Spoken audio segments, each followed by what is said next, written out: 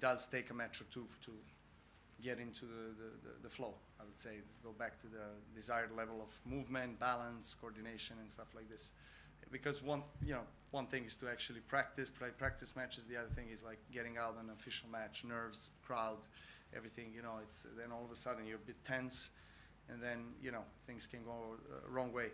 But luckily for me, already second match, and today I already, I'm feeling as close to best that I could possibly feel. Of course you can always be better, but I'm playing on a high level, and I'm happy with tennis.